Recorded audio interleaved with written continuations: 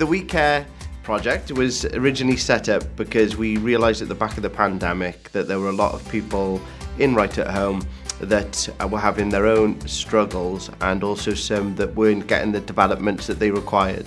So what we did is we decided to put a project in place that focused on well-being and also career pathways, so it would look at giving carers or office members the opportunity to progress within the company, but also have someone to turn to at times of need.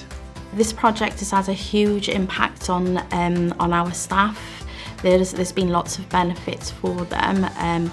Their well-being has improved, their work has improved. They feel they have someone to talk to if they need to. I had a stroke 6 months ago, shortly after leaving work. If I hadn't been working for Right at Home and had this new project in place where the support is there, I 110% think I would be permanently on the sick. The stroke is support and it's understanding, because you can't explain fatigue. No one gets it. Because it's not a continuous thing. It's every day is totally different. And the way that I get support is, I find it amazing. I really do. I don't think I'd be working if it wasn't for this company right now.